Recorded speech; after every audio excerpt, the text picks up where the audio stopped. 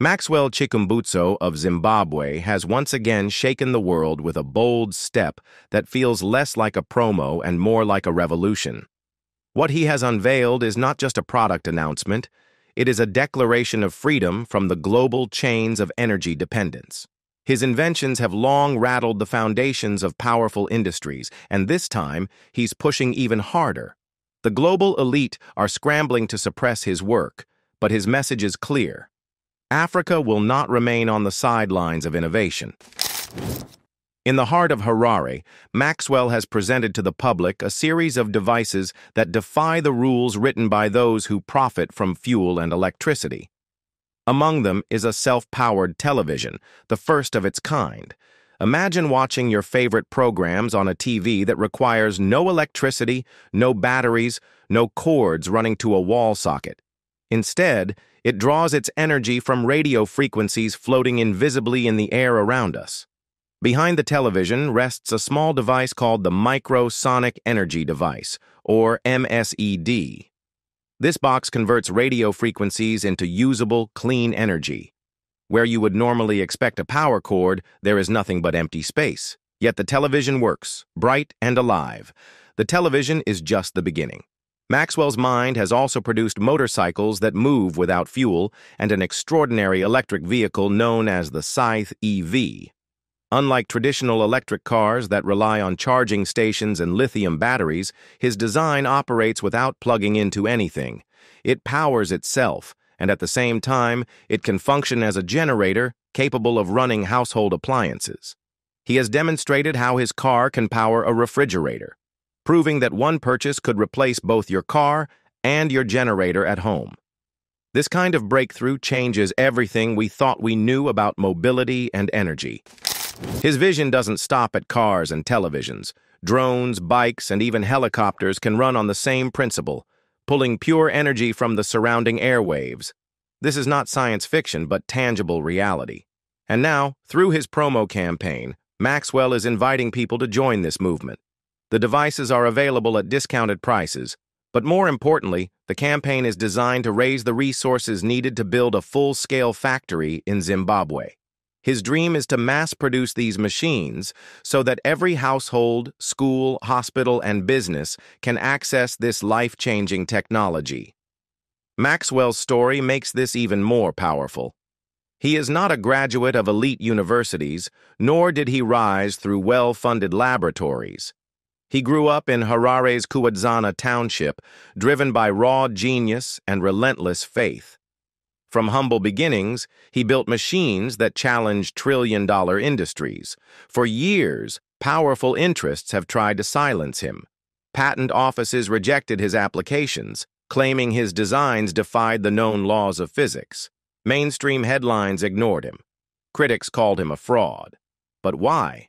Because his inventions threaten empires built on oil, gas, and electricity monopolies. Despite all this opposition, Maxwell refuses to back down. His MSED technology pulls energy from the ambient radio waves that surround us all the time. That same energy, wasted and unnoticed, can be transformed into clean power for homes, vehicles, and industries. His machines have already been tested by engineers. In 2018, international energy experts like Foster Gamble, creator of the Thrive documentary, visited Zimbabwe with engineers to test his 500-kilowatt green power machine.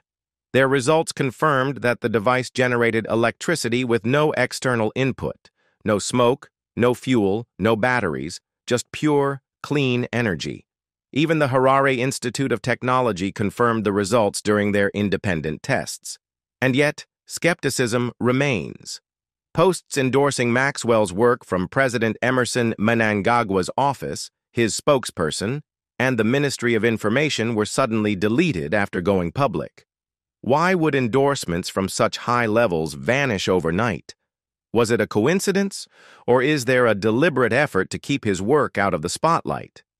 For many, it's proof that powerful global players are leaning on Zimbabwe's leadership to keep this technology suppressed. After all, if Maxwell's machines go mainstream, oil companies, auto manufacturers, and even electric grid providers could lose their dominance. The resistance he has faced has often been dangerous. Maxwell himself has claimed that during one of his ventures in Silicon Valley, he and his partner were poisoned. His partner did not survive. Maxwell returned home to Zimbabwe with that trauma, but also with renewed determination to fight for his inventions. He is well aware that enemies of progress will go to any length to protect their empires, but he continues undeterred, grounded in his faith and his conviction that Africa deserves to lead the future of innovation.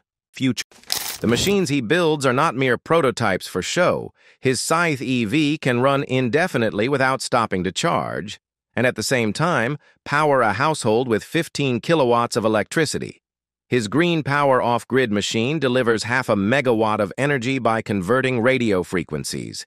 His drones can be powered without fuel. His helicopters are in development. If these inventions scale, they will disrupt not only Africa's energy sector, but the entire world's.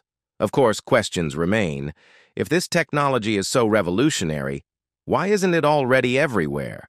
Maxwell has explained that since patent offices rejected his filings, he has had to keep trade secrets locked away to prevent theft. Without patents, publishing blueprints would only invite corporations to steal and bury the technology. Instead, he focuses on demonstrations, independent tests, and direct engagement with supporters. He has also refused lucrative offers from foreign investors who want to buy his technology outright and move it out of Africa. His choice has been to keep it African, even if it means growing slowly and facing more challenges. Critics still whisper, "Scam," but Maxwell continues to prove them wrong. Every successful demonstration pushes back the doubts. Every independent test adds credibility. And every time global institutions try to silence him, more Africans rally to his cause, seeing in him a reflection of their own struggle for freedom and dignity. The importance of his promo campaign cannot be overstated. With it, Maxwell hopes to raise funds to establish a large-scale production plant in Harare. This factory would employ Zimbabweans, create opportunities, and put Africa at the center of a technological revolution. Already, Chinese companies are in discussions to partner with him to build the plant. For Africa, this is not just about new devices. It is about pride, self-reliance, and economic transformation. Think about the possibilities. Schools in rural villages with lights powered by cars that recharge themselves. Hospitals operating without power cuts. Families freed from the burden of fuel bills and blackouts.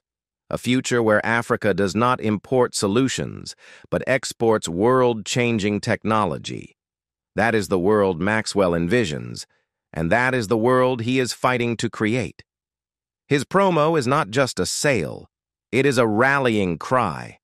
Cars are being offered from as low as $6,000, drones from $800, and custom models reaching millions.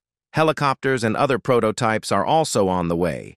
But the bigger goal is the factory, the mass production, the scaling up of this miracle technology.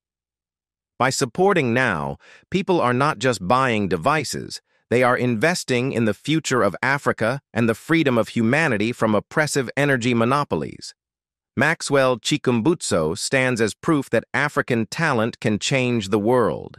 He has endured ridicule, sabotage, and threats, yet he still rises, unshaken.